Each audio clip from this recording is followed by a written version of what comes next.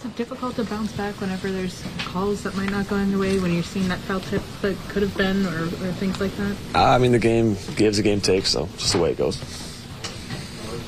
I know you like the emotions of the game.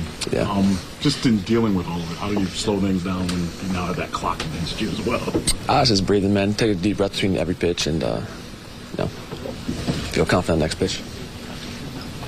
You threw over a couple times. Is that just maybe buy time or just to settle down? Or? Crawford's a pretty good runner, so I have to keep him honest, so picked off.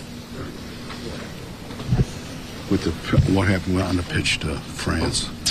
It was high and away. He got it. Pretty good swing on it. Yeah, that's that.